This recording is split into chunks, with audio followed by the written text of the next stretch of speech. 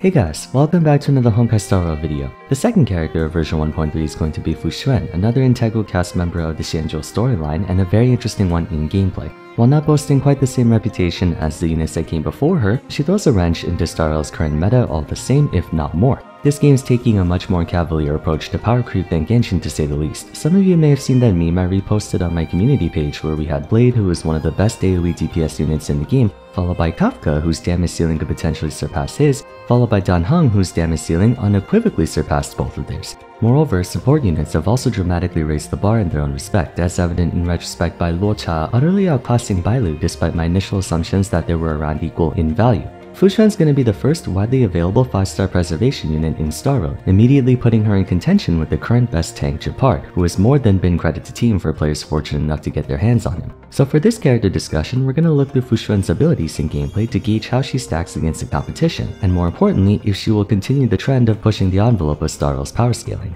While a turn-based game compared to Genshin's open-world real-time action, conventional wisdom still holds true in Star Rail to some extent, in that shielding usually takes precedence over recovery if we compare one to another. We had a few units who intrinsically elevate the importance of healing by proportionally tying it to their damage output like Blade, which is a great way to employ such a tactic. However, with the absence of invincibility frames and the option to avoid attacks via dodging, damage is more assured in the latter title, further highlighting the importance of some form of defense. Healing is naturally better for long-term survivability, as even with a strong shielder, your team can and will inevitably take damage from attacks, so having a way to keep your party members topped off ensures you can hold out indefinitely. However, shielding's main advantage is that of short-term survivability, effectively serving as bonus maximum health, which means you can withstand amounts of burst damage that far exceed your character's total health pools. All things considered, Star Rail did a finer job balancing out the reasons to use both healing and shielding, but so far it's been agreed upon that healing is ever so slightly more necessitated, especially due in part to the accompanying debuff cleanses you see on Natasha and Luocha, whereas a tank like Gepard cannot dispel status effects on his party without external intervention like preservation blessings in simulated universe.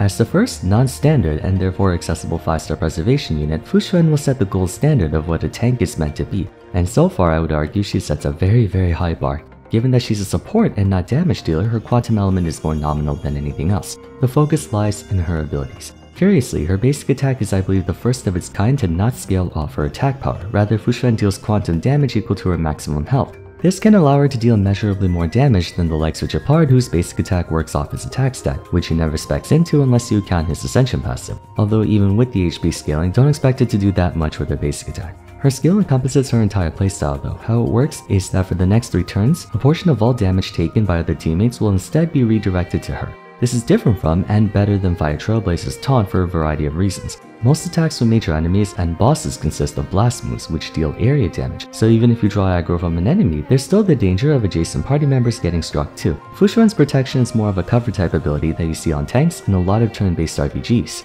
In addition, she gives bonus health to her team based on a portion of her own max health and boosts their crit rate by 12% at rank 10. This is the big distinction between Xuan and Gepard. Gepard's a tank with a more debuff/breaker connotation to him. On top of giving your party a tremendous shield, his skill can freeze enemies, which can come in handy, but unfortunately he provides no additional benefits to his team, he's all shields. Meanwhile, Xuan's a tank with a more buffing connotation to her, so you can think of her as a Harmony Abundance preservation unit, while Gepard is Nihility preservation. Further emphasizing that notion is her ultimate, damaging all enemies and giving her a charge of her passive talent. Speaking of, her passive talent's a doozy. So long as she's alive, her entire party has unconditional damage mitigation by default. Technically, this still falls within the realm of defense, but seeing as it's passively in effect throughout pretty much the entire battle, that should be valued in a different format than temporary defense. In any case, Xuan is a built-in Luocha skill proc, whereupon if she takes damage that drops her below half HP, she recovers a huge amount of that missing health. She automatically stores 1 charge at the beginning of a fight up to a cap of 2, and can replenish her supply with every cast of her ultimate, making her basically indestructible so long as she can use her ultimate every so often. And you definitely want to make that a priority since her second Ascension passive gives a small yet meaningful amount of healing to her entire team.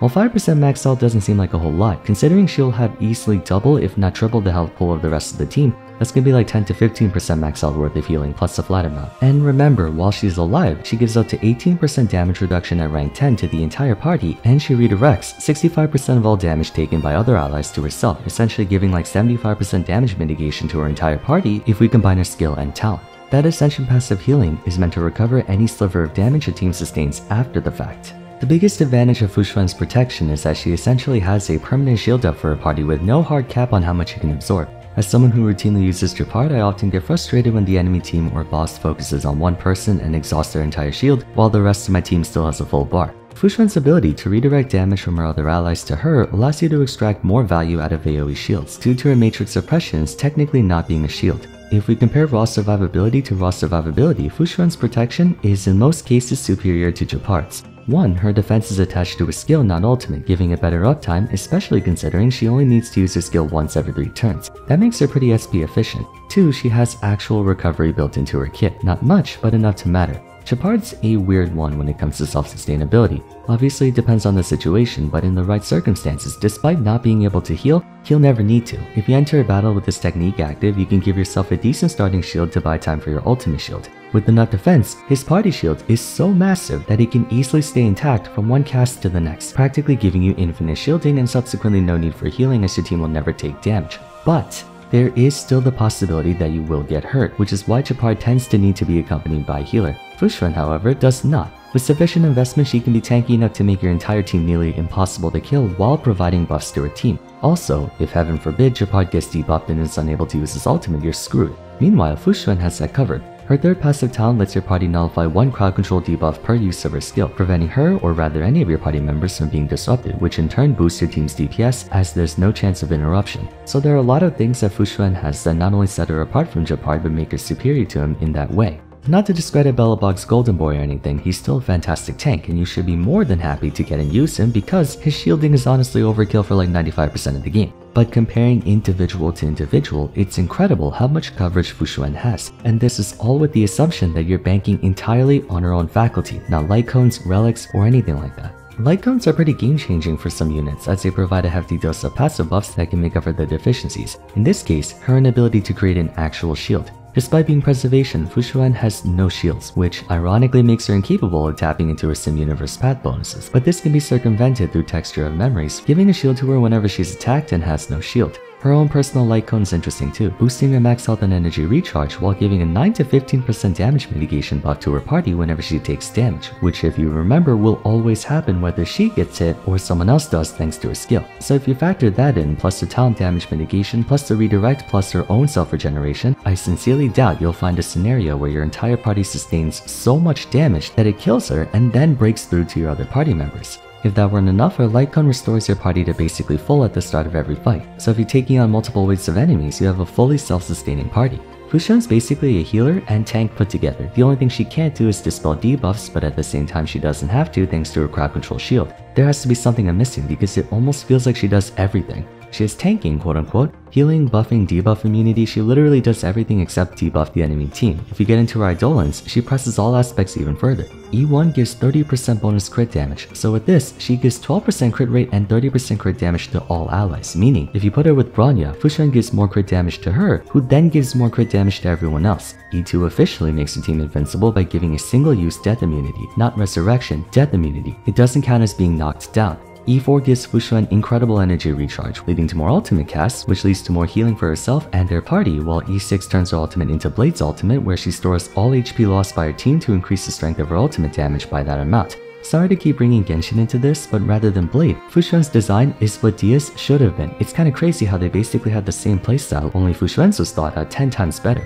That aside, Fu Xuan's legitimately busted. Not sure how to feel about a girl who's not even tall enough to go to Six Flags, face tanking everything for the team, but gameplay-wise, she will easily overshadow Japard in many circumstances. Again, not to say that Japard is suddenly useless, but for virtually every scenario other than needing someone to apply freeze, she has more going for her.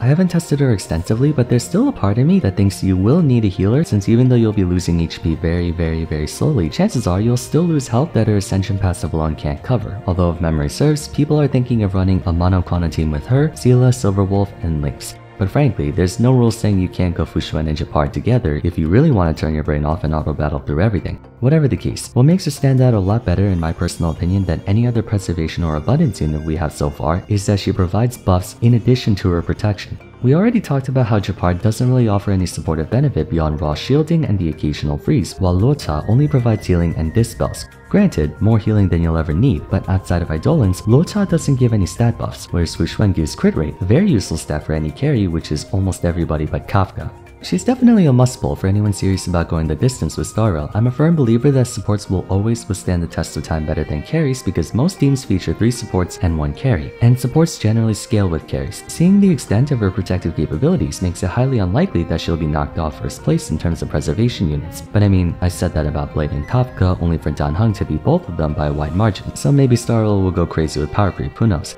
I'm just gonna act under the assumption that every new unit is absolutely broken because I got clowned on by my friends for giving Luocha a modest rating, so Fu Xuan is tier 0 until proven otherwise. Anyways, that's gonna be it for today. Feel free to share your thoughts on Fu Xuan in the comments down below, whether you plan to get her or not. As always though, if you enjoyed the video, I'd appreciate it if you'd like to like and subscribe. Don't forget to follow me on Twitter at Vars, join my Discord server, and check out my other Honkai Star Rail character discussions if you haven't yet. But till next time, thanks so much for watching, and I look forward to seeing you again soon. Take care.